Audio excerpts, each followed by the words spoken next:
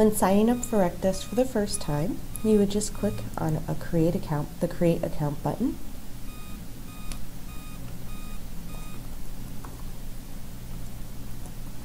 Type in your name, your first, your last. You'll need to type in your phone number,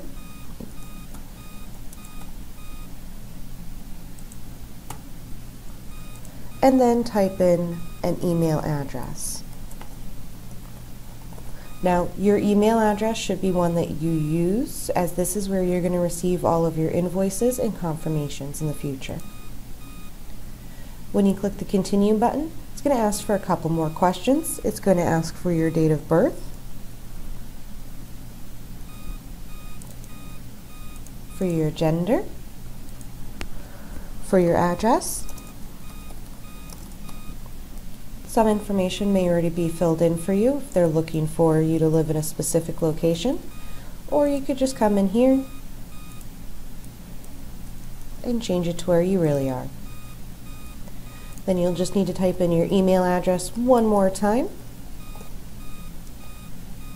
If on this screen, this is where you'd also be able to enter your emergency contact information, any notes, and then right here is where you're going to go ahead and you're going to create a login name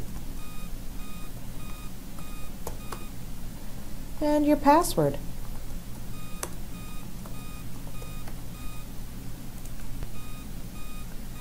Once you've created an account, you'll see this is going to be your profile, and then you need to click right here where it says Add a Household Member to add the next member of your household. So this could be a spouse, children, anything of that nature.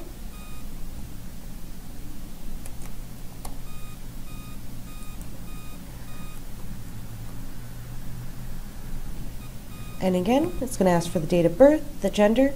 The address information and the email will automatically fill in from whoever the primary person on the account is. And that typically is the person who signs up first. You can change who the head of household is by just checking off this box. And then you can put specific information for emergency contact or general notes to your household member's account. And that is all you need to do to start creating your profile for RecDesk.